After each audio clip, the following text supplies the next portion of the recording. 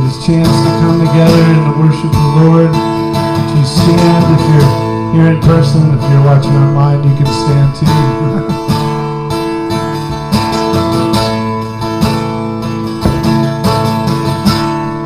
We come to praise the name of the Lord our God. Praise His name forever. Cast my mind to Calvary, Jesus bled and died for me. I see His wounds, His hands, His feet, my Savior on that cursed tree. His body bound and drenched in tears, down in Joseph's tomb, the entrance sealed by heavy stone, Messiah still and all alone. Oh, praise the name, oh, praise the name of the Lord our God. Oh, praise His name forevermore.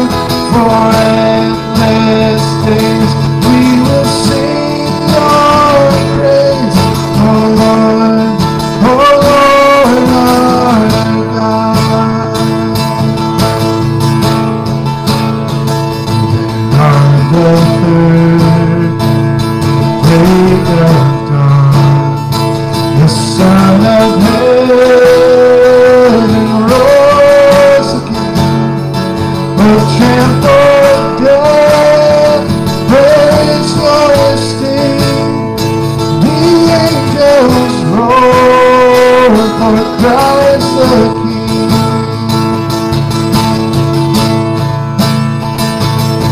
Oh, praise the name of the Lord our God.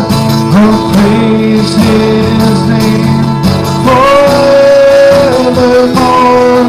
For endless days we will sing Your praise, oh Lord our God. He shall return in robes of white, the blazing sun shall pierce the night, and I will rise among the saints, my gaze transfixed on Jesus' face. Oh, praise the name, oh, praise the name of the Lord our God. Oh, praise His name forevermore. For endless days we will sing Your praise, oh Lord our God. Oh, praise the name, oh, praise the name of the Lord our God. Oh,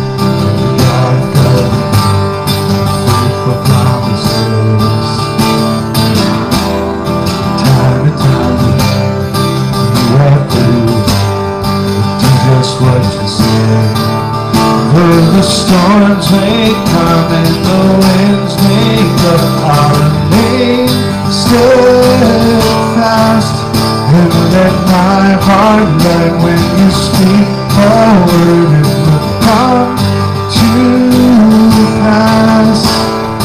Great is your faithfulness to me. Great is your faithfulness to me. From the rising sun to the setting sun, I will praise your name. Great is your faithfulness to me.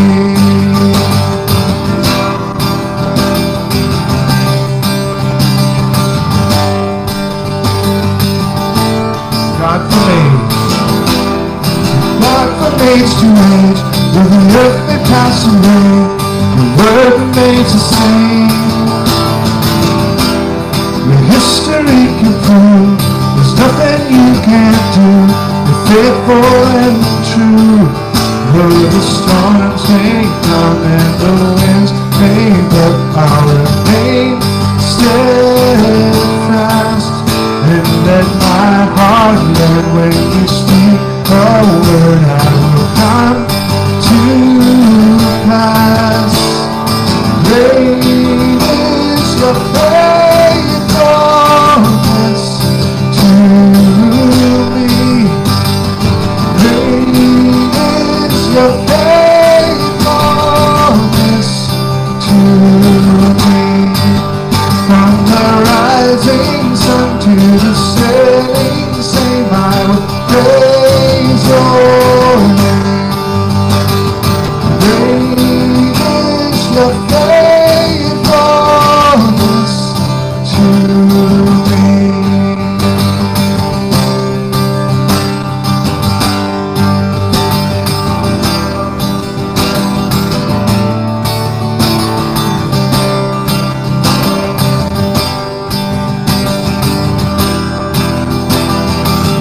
I put my faith in Jesus. I anchored to the ground. My hope and firm foundation.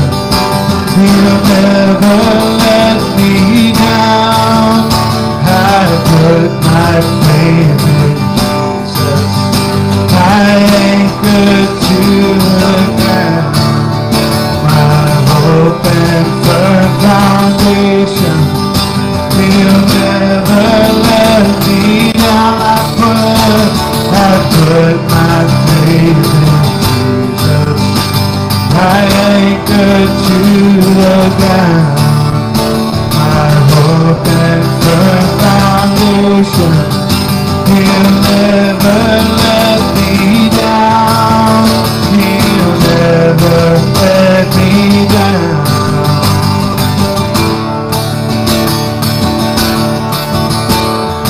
Great is your faithfulness to me. Great is your faithfulness to me. From the rising sun to the setting sun, I will praise your name. Great is your faithfulness to me.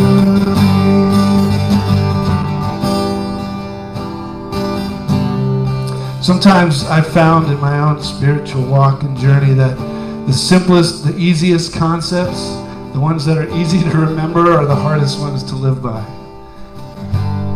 And just saying that over and over again, like, great is your faithfulness to me. Sometimes it's really easy for me to say, okay, I know that God is faithful. But sometimes it's hard for me to believe it. When I look at the struggles that I experience in my own life and look at things not necessarily going the way that I thought they should. But just because things don't go the way we thought they should doesn't mean that God isn't faithful.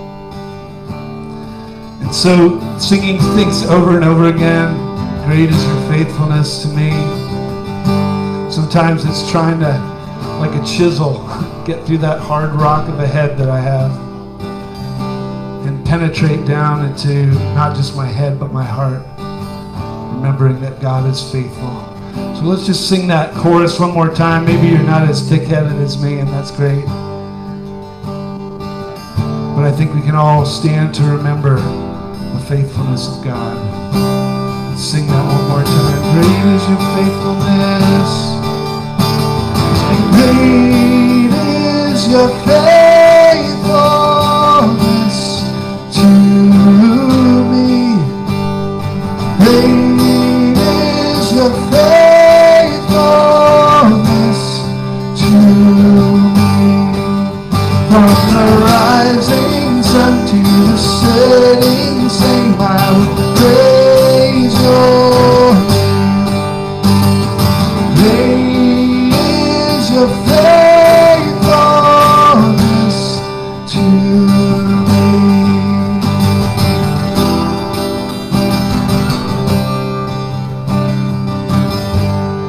God, we thank you so much for your faithfulness. We thank you that your mercies are new every morning, that God, you are always there. And God, we need those reminders constantly.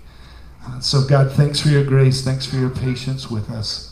We pray that you would continue to be here among us as we worship you, as we hear from you. In Jesus' name, amen. Go ahead and be seated.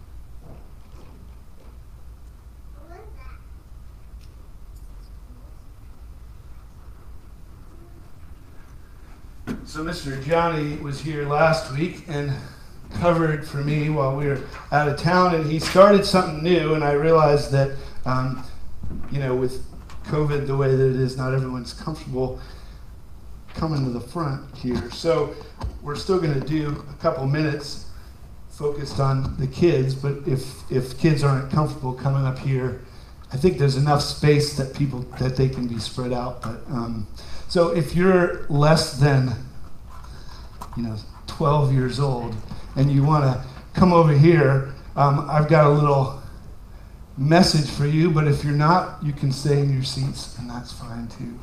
So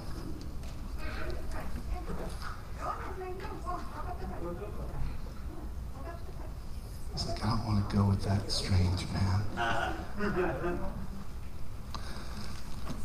How are you guys doing? Good? Yeah? How many of you have rules at your house? Yeah? No jumping on the bed. You read my mind. I was going to ask you what some of those rules are. How about any other rules? No jumping on the bed. No screaming. No screaming. What else? No yelling. No yelling. Okay. How many of you like all the rules at your house? You jumped on the trampoline? That's awesome. Wow. What? You got a nap? Okay. So we don't always like rules, do we? But when your mom and dad tell you things like don't yell or don't jump on the bed, do you think that they're just trying to be mean and keep you from having fun? No. Why do you think they tell you things like that? So you don't hurt yourself. So you don't hurt yourself. So do you think it's possible that rules and regulations might sometimes be put in our lives so that they can protect us? Yes. Yeah? None of you are driving yet, are you? No, I didn't think so, but I figured I'd just check just to make sure your parents are, doing the right thing. But have you ever seen speed limit signs? Yes. You know what those signs mean? That tells you how fast to go. That's right. It tells you. Don't tell them what to do. You may go too fast or too slow. Right.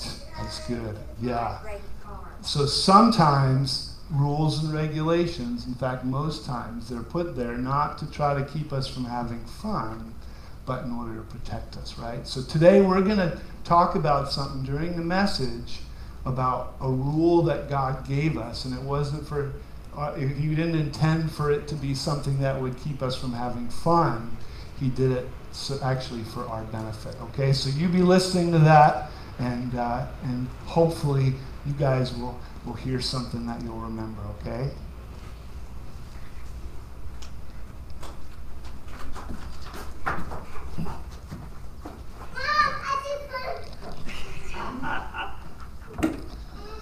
Man, how do you not love kids, man? You guys rock. You know, I'm a rebel at heart, and you know, I like to push the envelope. I'll usually find out, tell me what the rules are, and I'll see how far I can stretch them. I'll go like right up to the edge of them and see that I don't break them, but you know, if I can push them, or if something hasn't been said, I'll see if I can, you know, push it until somebody tells me, hey, you can't do that anymore. You know, you would think that that would mean that I was a fairly rebellious child, and I really wasn't. If my parents were around, you know, I would give you permission to ask them. Maybe it was because my older brother was the rebellious one, and I watched what he did, and so I did my best to avoid getting in trouble like he did. But I definitely saw certain rules that I looked at and I thought, well, why? Like, what's the purpose of that? And my mom always used to have a saying, you know, Y is a crooked letter and you can't straighten it out. So every time I asked her, well, why? She said, well, Y is a crooked letter and you can't straighten it out. Or better yet, my dad would say, if I asked him why, well, because I said so, or because I'm the father. And that never sat well with me, because I always wanted to understand why. You see, sometimes I think in life we have prohibitions put on us, and we don't fully understand the intention behind them. I mean, so cool that the kids, even at their age, are understanding that rules and regulations, they're not there to keep us from enjoying life or having fun, but they're there for our own protection and our own benefit.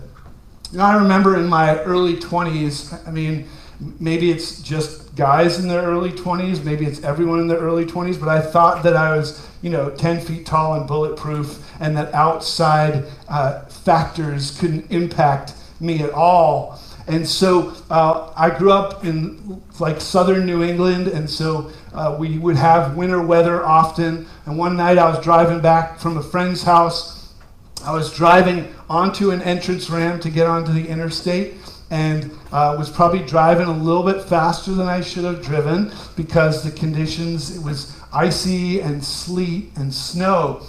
And before I knew it, I had started to spin, and I did a 360-degree spin completely on the entrance ramp and found myself, thankfully at least, pointing in the right direction.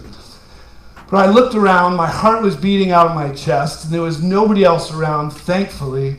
And I thought to myself, oh my goodness, I can't believe I'm still here. And I quickly regained my senses, drove home. And from that point on, I think I realized that there's a purpose when they say drive as fast as conditions will allow.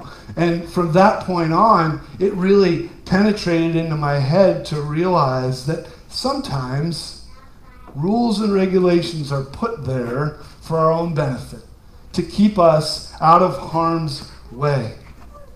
We consider the commandments and the instructions that God's given us. We need to look behind or beyond the prohibitions that we see. You know, for me, that's what I look at. When someone says don't or no, you know, my first question is why?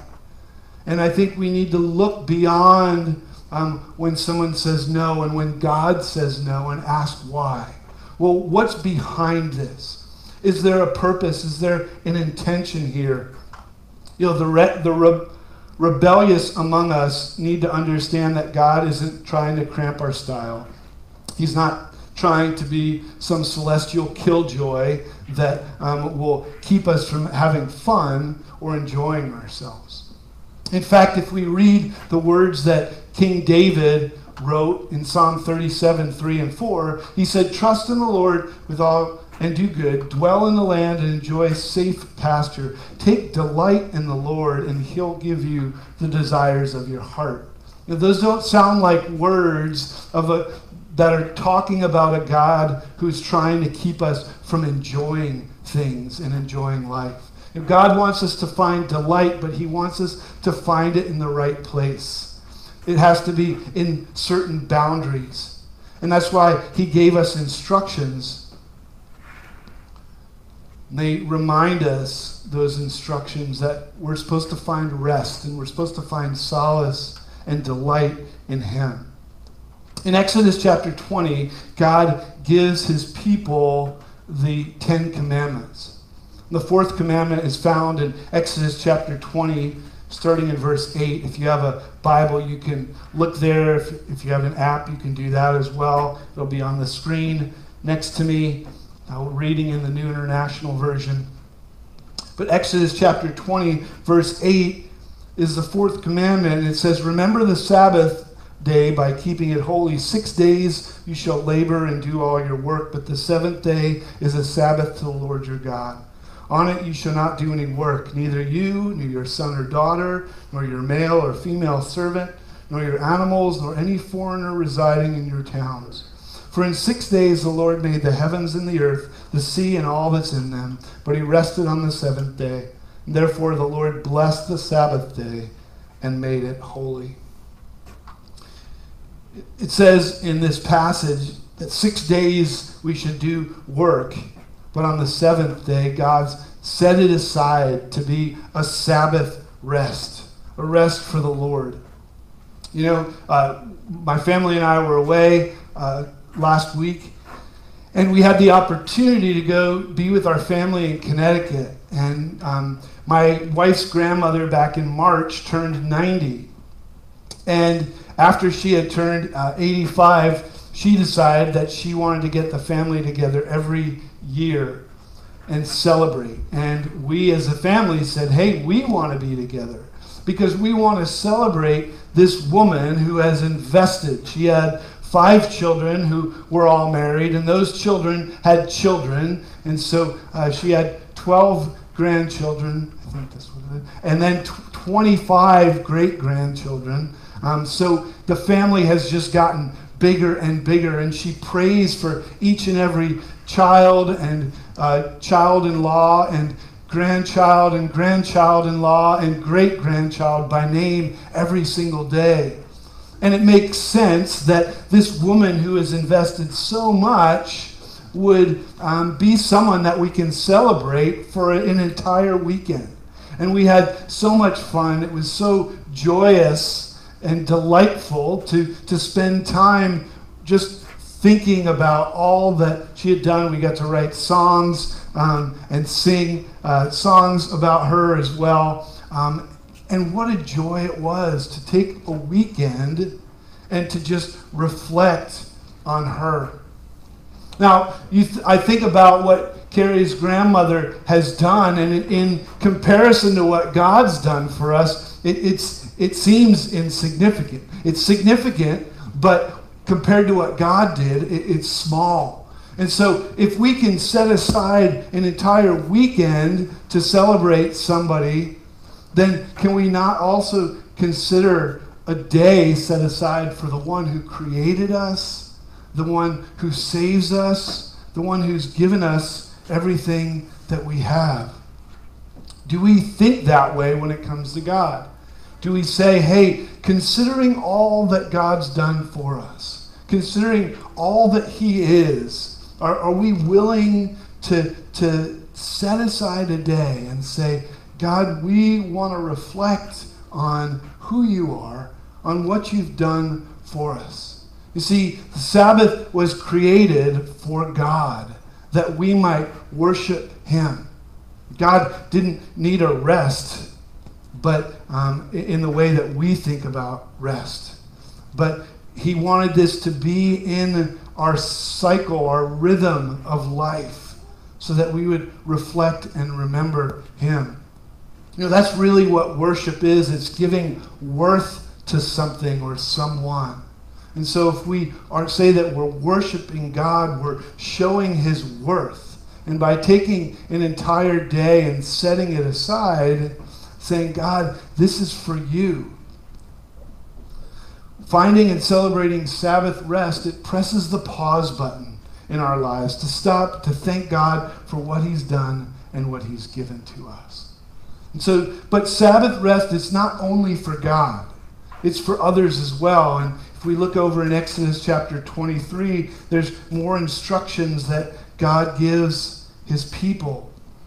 It says in Exodus 23, starting in verse 10, for 6 years you are to sow your fields and harvest the crops, but during the 7th year let the land lie unplowed and unused, and the poor among your people may get food from it. The wild animals may eat what's left. Do the same with your vineyard, your olive grove. 6 days do your work, but on the 7th day do not work, so that your ox and your donkey may rest, so the slave born in your household, the foreigner living among you, may be refreshed. Be careful to do everything I have said to you. Do not invoke the names of other gods. Do not let them be heard on your lips. So Sabbath is for God, but it's also for others. And we read not only in Exodus 20 when God gave the instruction to carve out a day, but also here that our sons, our daughters, those people who work for us, even our animals and our beasts of burden, that we all need rest.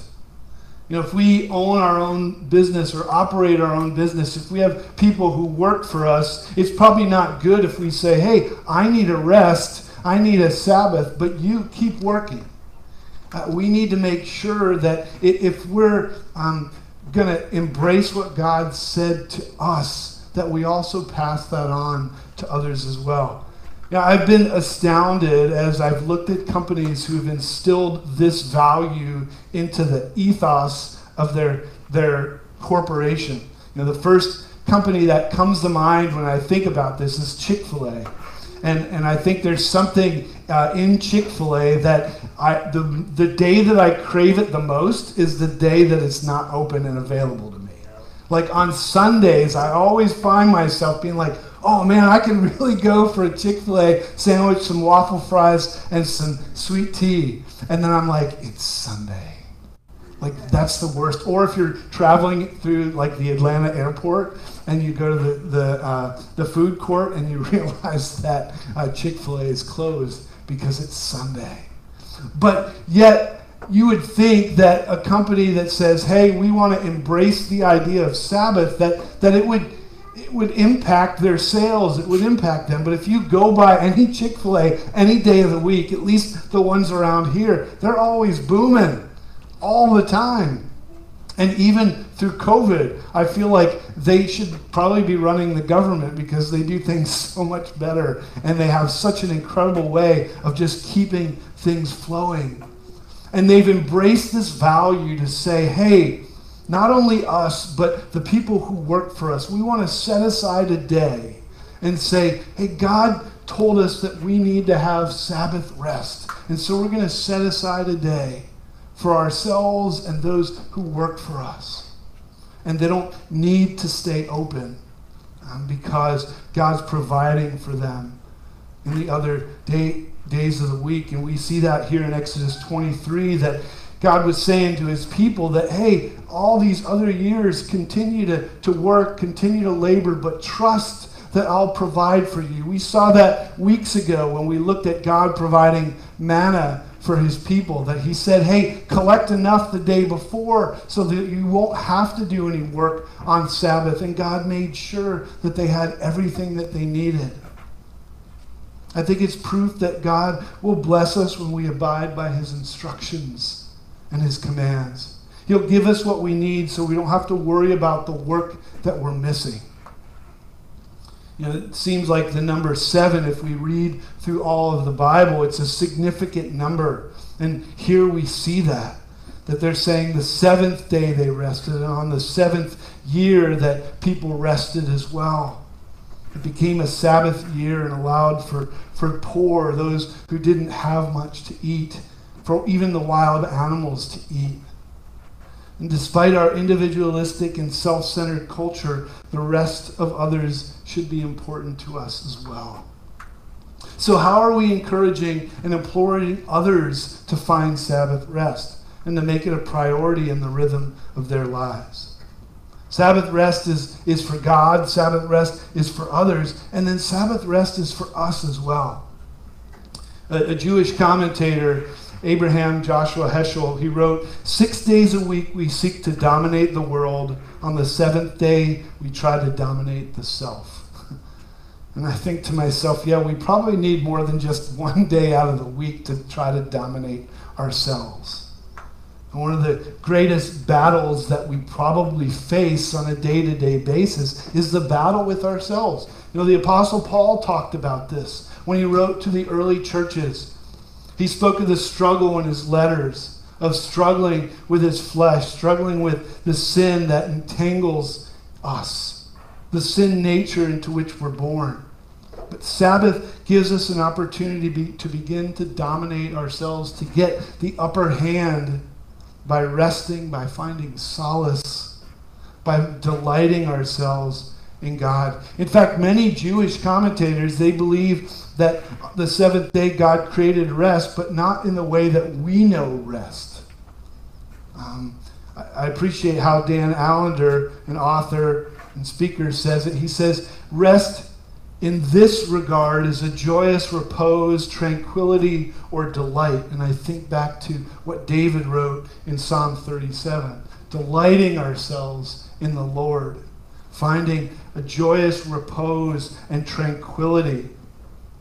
Think about the things in your life that delight you, the things that bring you joy and tranquility. What are the things that create those in your life? Dan Allender also wrote this. He said, there's so much uncertainty and loss in our lives, from the death of a parent to the rising cost of gasoline. To consider what delights us is to stand accused by the countless moments of onerous obligation and unfulfilled dreams. Instead, we'd rather settle for distraction than open our hearts to what seems beyond our wildest dreams. We've learned to manage our disappointment with God, and we don't want our desire for delight to seduce us again. You think about what it means to actually allow ourselves to be delighted in something, and to find that delight in God and God alone. I think we're really good, and I speak for myself in this too, that I'm really good at distracting myself. It's really easy for me to sit down and binge watch things. It's really easy for me to get my head into something that's probably not that significant. And God's not saying, hey, those things are bad, but he's saying, where are you finding your delight? Where am I finding my delight and my joyous repose? You know, I think about my own family and the idea of rest. There are some among my family members that if they don't get their proper night's rest, then the whole world will pay for at least 24 hours afterwards, if not 48 hours. That we need to all make sure that they're getting the rest that they need. Otherwise, none of us will be happy. You think about the fact that that's a physical rest. But do we think of rest beyond just the physical, beyond just sleep and relaxing? Do we think about emotional rest? Do we think about spiritual rest? Do we think about mental rest as well? At the end of this passage in Exodus chapter 23, God's instructions to his people are, be careful to do everything I've said to you. Do not invoke the names of other gods. Do not let them be heard on your lips. This instruction that God tells his people to avoid the names of other gods on their lips. You see, I think we're short-term memory people, but by being Sabbath people, we become people of remembrance. We remember what God has done. I think we need that every seventh day to come back around, because on those other 6 days, we begin to get the names of the other gods in our life on our lips.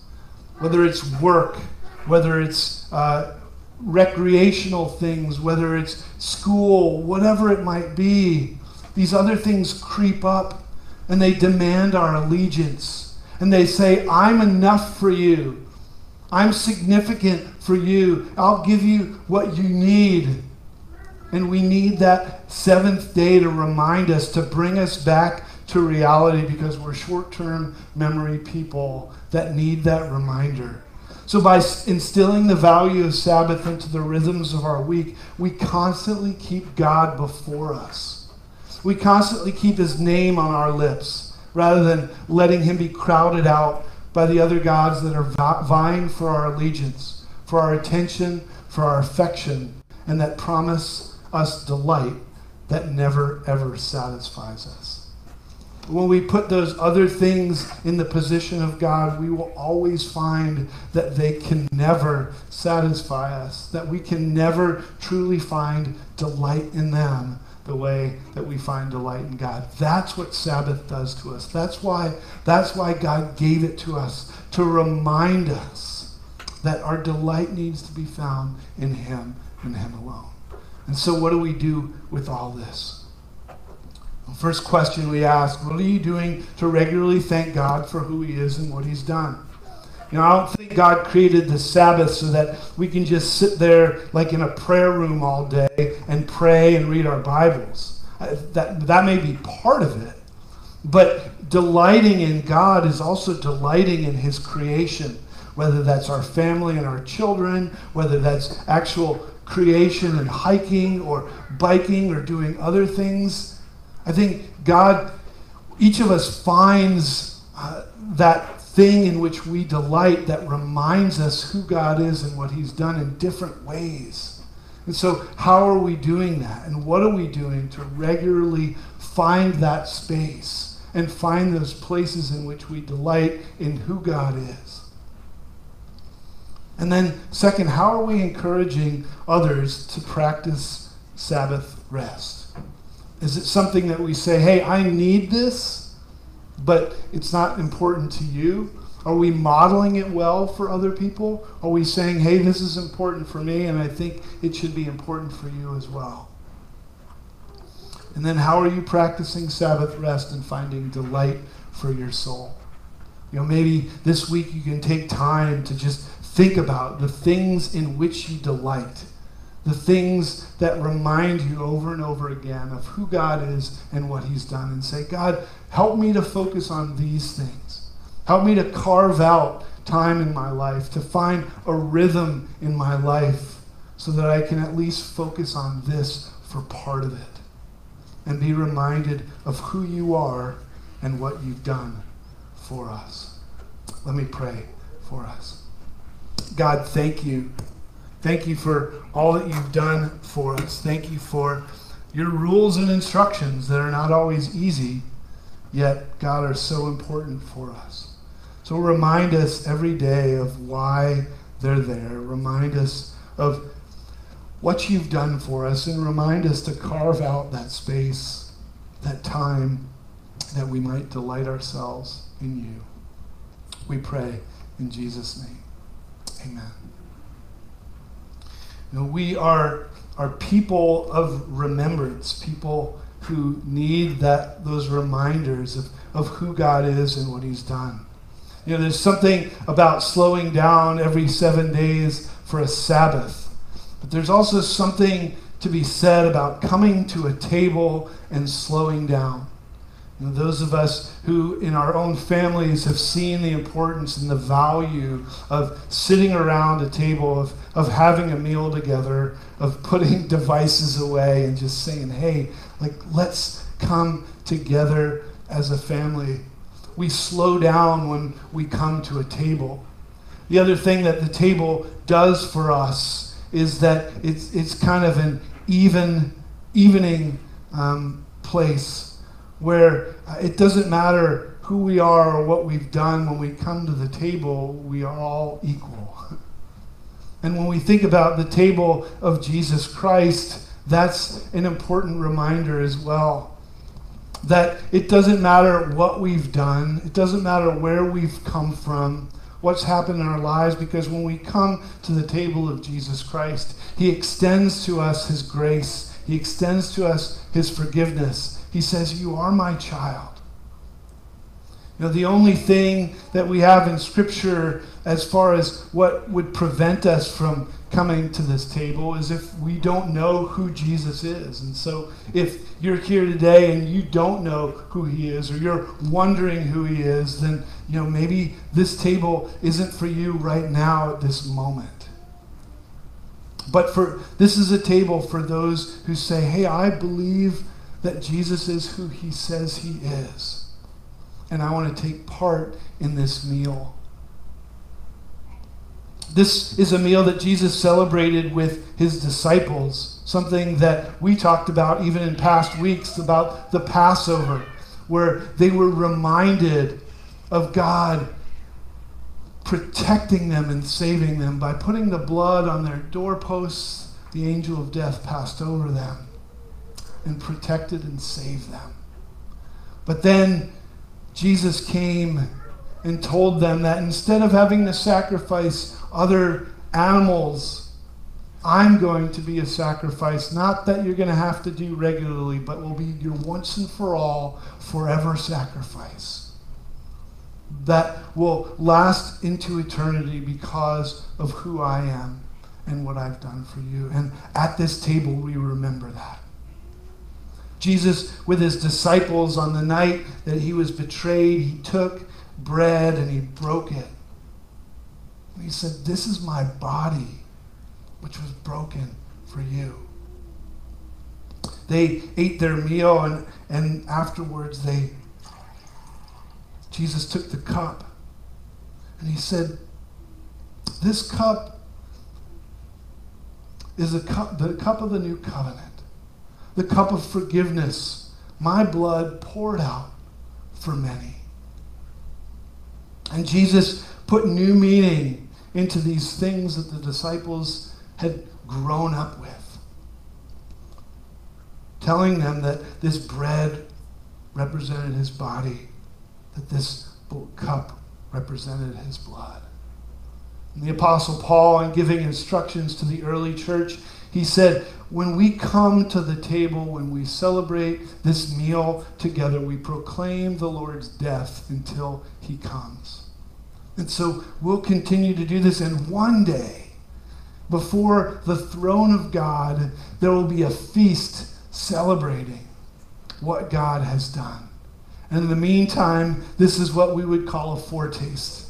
It's an appetizer for what we will experience one day together. And we come to this table, all who are broken, all who are heavy laden, all whose burdens have weighed them down. We come to the one who can carry it all, who forgives when we repent. And so let's take a minute and pray just before we come to the table. God, thank you. Thank you for what this table means for us. Thank you for what you have done through this table. God, as we take part in these elements, we pray that you would remind us of your body broken for us, of your blood shed for us, of the forgiveness that we receive, not because we're worthy, not because we've done something, but because you've seen fit to extend your grace to us. And so, Father, may we live lives of gratitude because of that grace showered down upon us. We pray in Jesus' name. Amen. Try to make this as friendly, COVID-friendly as possible. Cups are spread out on the table. If you need gluten-free, these are gluten-free crackers as well. But I'm just going to play a little bit softly. Feel free to come whenever you feel ready. Take the cup, take a cracker from whichever one suits you, and be reminded That God said, Jesus said, this is my body broken for you. This is my blood shed for you. Eat you all and remember and reflect on what I've done for you.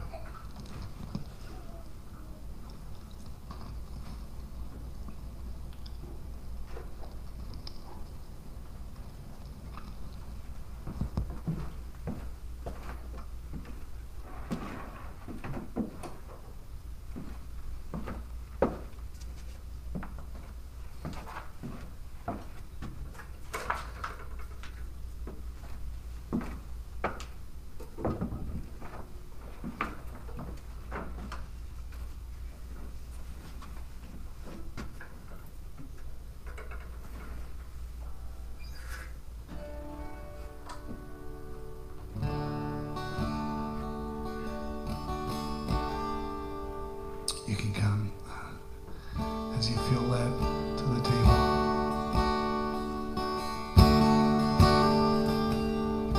The love of God is greater far than tongue or pen can ever tell.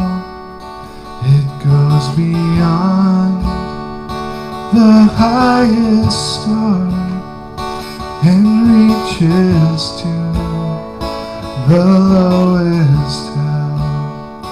The guilty pair bowed down with care. God gave His Son to live. His erring child He reconciled and pardoned from His sin. Oh, love of God, how rich and pure, how measureless and strong, it shall forevermore endure. The saints and angels song.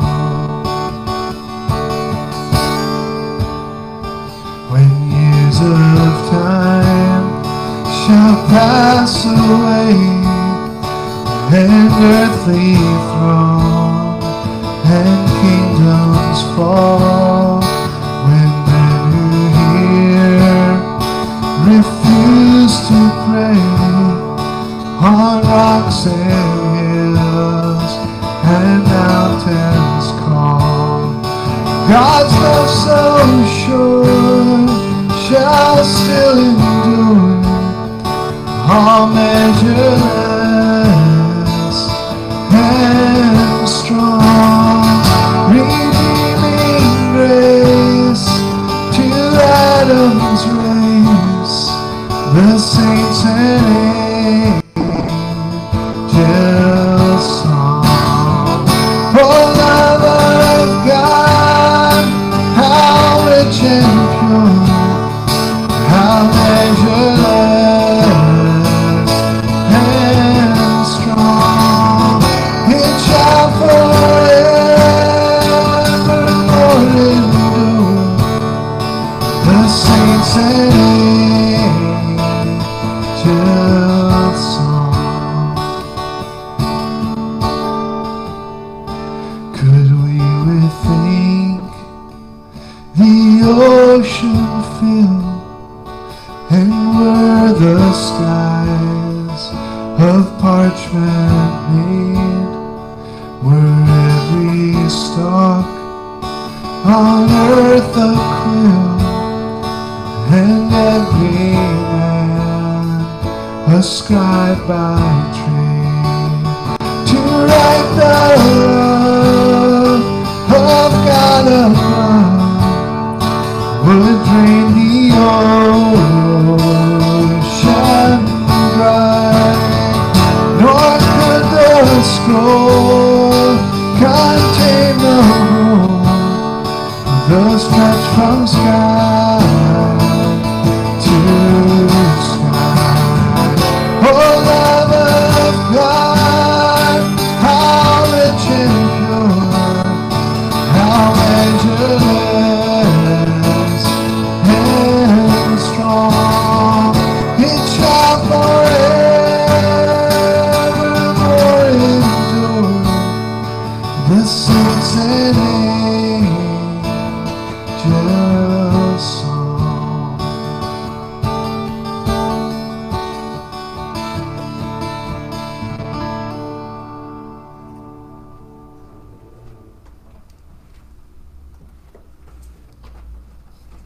Centuries before Jesus came, Prophet Isaiah spoke the words of the Lord and spoke of the suffering servant who would come.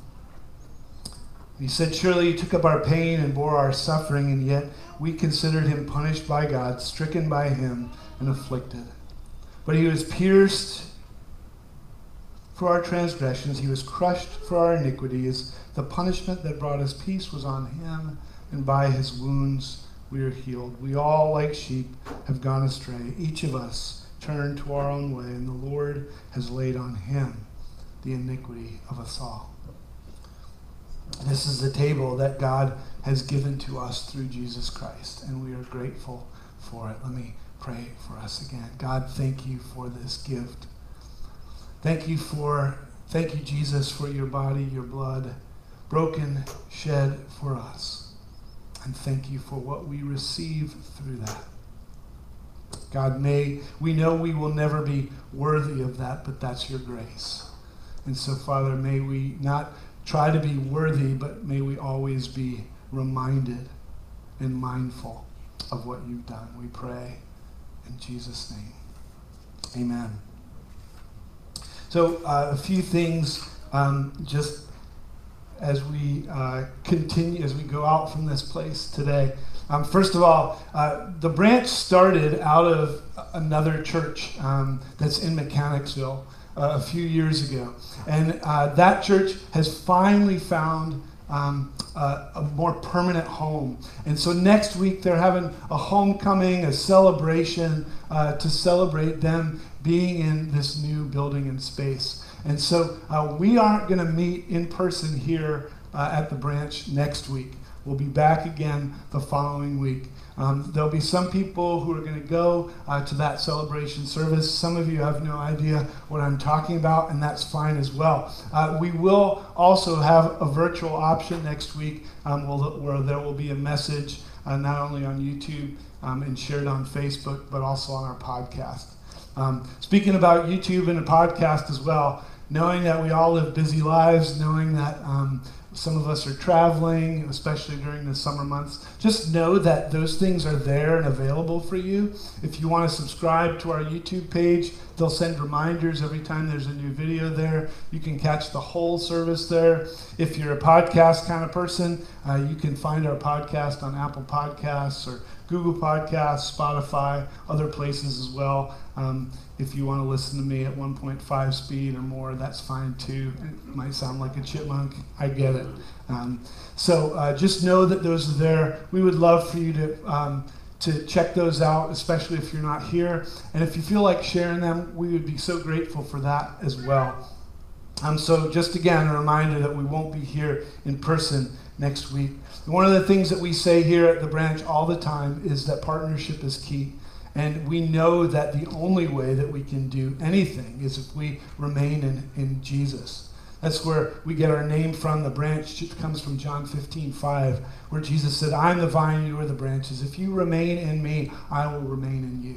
And so our first and foremost priority in partnership is partnering with God, that he would give us what we need in order to accomplish his will. But then there are other ways that we partner. We partner together with one another. We partner in the community to find others. Because in God's word in Jeremiah, it says to seek the peace and prosperity of the place where I have planted you. And so we're always trying to find ways that we can partner to say, hey, how are we seeking the peace and prosperity of Ashland in the schools, in different organizations? And we're sharing that out on our Facebook page, on our Now Serving page as well. We would love for you to join with us in serving, in partnering together in service. And those opportunities are available and are put out there. There are a couple of things that are coming up at the end of the summer. There's a Bright Beginnings program that the YMCA does that we have information on. You can sign up to help with that. The Community Services Board is continuing to use our space on Monday and Tuesday mornings and then Wednesday evenings, and they could use volunteers for that. There's a Sign Up Genius online, and you can sign up for that. So we appreciate partners in service as well. And then we also appreciate partners in prayer. There's so many things to be constantly praying for and saying, God, we want to keep before you. We want to keep in step with you. And so if you want to find out the different things that the branch is praying for throughout the week, you can actually check out the calendar on our website and find out about that. And then we are always seeking partners financially. And there are different ways that you can give. If God's led you to that point where you say, hey, I want to make the branch, I want to partner with them beyond just coming, even beyond serving, but also in giving. You can give financially, but also giving of your time, giving of your efforts as well. And like I said, we'll do our best to make sure that we're letting you know of those opportunities. For whichever way that you've chosen to partner with us, we're grateful for that and grateful for what that means. You know, in the upcoming weeks and months too, we'll probably talk more about partnership and what that looks like, even to say, hey, I want to be a ministry partner and make a bigger commitment to the branch. What does that look like? What are the things that that looks like to me, and what am I committing to if I say, hey, I want to be a ministry partner of the branch? This fall, we'll also be kicking off children and youth programs. I know some of you, your kids have done an incredible job. I know that every parent feels like their kid's the loudest one in the midst of a service, but trust me, like, it's awesome to hear that. And I think there's something that happens when we come together as families, even hearing those little voices. So thank you for continuing to persist. What we're going to do in the fall is we're going to have an opportunity for ages 0 through 5th grade, and we'll all start out here, and then at some point right before the message, kids will be released to go into our children's area as well. So we're going to need partners in that.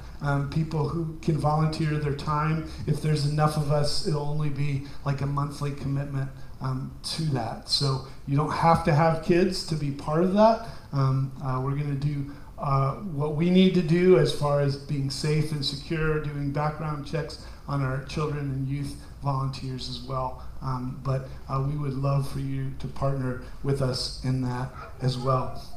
After I pray and send this out, we also need to get this room back to what it needs to be for the Community Service Board programs throughout the week, putting some tables in and taking some chairs out. So thanks again for joining us, whether you're here in person, whether you're watching online. I'm grateful for you, grateful for you being here, and hope that God will continue to use you and bless you. Let's stand as we are dismissed, knowing that God calls us to a time of rest.